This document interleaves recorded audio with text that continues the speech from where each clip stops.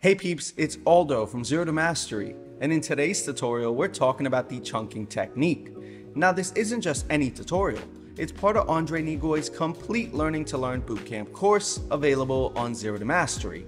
So if you want to learn more about different techniques and strategies for learning, click the link in the top right hand corner or check out the description below for the full course. Alright, that's it from me. Let me hand it over to Andrei. Enjoy!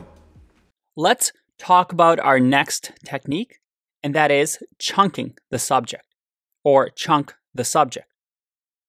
What does it all mean? Well, there's technically two parts to this.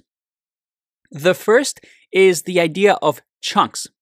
We learned in the science section that chunks are simply compact bits of knowledge, right? We have different chunks in our long-term memory, and we connect these chunks to create concepts and make meaning and have understanding of the world around us. Chunking is this idea of the mental leap that helps you unite different bits of knowledge into something meaningful or give you context in your life. A good example of this is the alphabet, right? We have the letter A, the letter B, the letter C, but we can chunk these things together to create meaning, right? I can combine C, A, and T to form cat, and this different chunks of knowledge become one subject. And this idea of chunking we learned was what makes our brain run more efficiently. Every time I look at the word cat, I don't have to remember, oh, this is a C, this is an A, and this is a T. Instead, because we've chunked that knowledge, because we've put it into long-term memory and we know C and A and T really easily, we can immediately combine them, not think about them, and immediately form the cat image in our head. You don't need to remember all the details. And this doesn't apply just to words. Even with cars, for example, driving, when you first start driving, you have to think about a lot of things. You're very, very focused. But then as you get better and better, you stop thinking about driving as much and becomes almost an autopilot where you naturally can move your foot to brake or accelerate. Once you chunk something well, you go into this idea of a zombie mode where you don't really think about it and you just go on autopilot. And again, this is something we learned with habits as energy savers, right? Chunking is related to habits and this idea that we save our brain to learn different topics. So that's the first idea of chunking the subject, breaking down the subject and chunking it into something that can eventually go into an autopilot. The second is that we learned we can only hold 4 chunks of knowledge in our working memory. And that's why when we encounter a big problem, it's really hard to solve a big problem, right? If you want to become a professional web designer, and you know nothing about web design, well, that seems like a really long journey. It seems like you're never going to get there. And this is where we want to use a strategy called divide and conquer, which is another way to chunk a subject. What we want to do is when you encounter a big problem is to divide and conquer. That is, break things down into small pieces, small chunks that you think you can store in your long-term memory.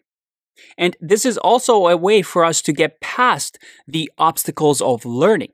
When we find a subject so hard, well, break it down into small little chunks. How can we break it down into simple things that we can learn and then combine that knowledge to solve that big problem?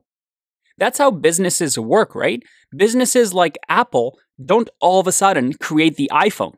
Instead, over the years, they learn how to build a computer. And then they learn how to build and optimize a chip. And then they learn how to maybe make screens that are touchscreens, create apps, and so on and so forth. And each chunk of knowledge leads to further and further progress.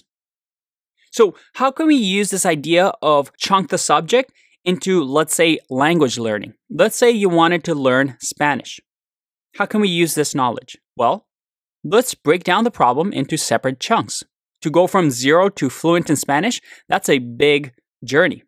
But instead, let's start off with this. Let's say we want to start with the most common 100 words. I Google 100 most commonly used Spanish words. What this does is we help with the positive reinforcement at the beginning, before things get hard. And we remember, or we use recall and practice and the Feynman technique to practice these 100 words. And what this does is this knowledge becomes chunked. It also helps us to get that positive reinforcement because we only start off with 100 words in Spanish. And because they're most common, it's going to seem like we know more Spanish than we actually do. Even though we only learned 100 words because they're most commonly used, we can actually start using Spanish to communicate and get that positive feeling at the beginning of our journey.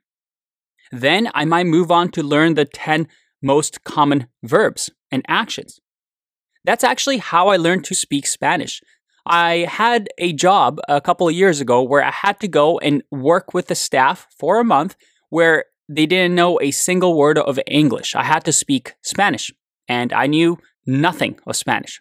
So I dedicated a month to study Spanish and used this exact strategy. And I was completely fine. I was able to work with the staff for an entire month just speaking in Spanish. And if anything, my Spanish improved at the end of that month because I got to practice it. So I started with that positive feeling, and then I was excited because I was able to communicate in Spanish, and that furthered my learning. So we use this divide and conquer approach to develop these chunked knowledge that can become automatic. But it also allows us to break down complex, hard things to learn into manageable chunks. I wonder how many times I said the word chunks in this video. All right, I'm getting distracted. Remember, when you look at a company like Apple, when you look at people like Elon Musk, and you ask yourself, I would never be able to create the next iPhone. I would never be able to create the companies that Elon Musk has created.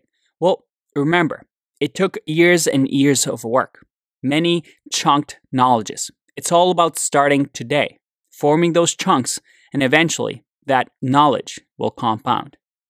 And there you have it, folks. A big shout out to Andrei for guiding us through this lesson. If you enjoyed this video, just imagine how much more there is to learn in his complete Learning to Learn bootcamp course. Again, you can find that linked in the top right hand corner and in the description down below. Also, don't forget to like, subscribe, and hit that notification bell so you never miss out on future tutorials from Andrei and other expert Zero to Mastery instructors. Stay dedicated, keep on learning, and I'll catch you in the next video.